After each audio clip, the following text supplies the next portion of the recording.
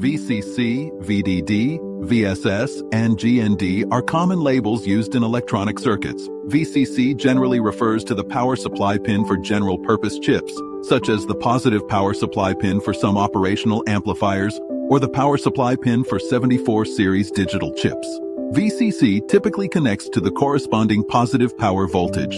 VDD typically refers to the power supply pin for digital chips. If the label is VDD followed by A, it indicates the power supply pin for the chip's internal analog section. If followed by D, it indicates the power supply pin for the chip's internal digital section. VDD generally connects to the corresponding positive power voltage.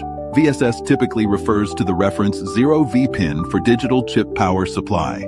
It is usually paired with VDD inside the chip and generally connects to the power supply's GND. VEE generally refers to either the reference 0V pin for a chip's power supply or the negative power supply pin for analog chips.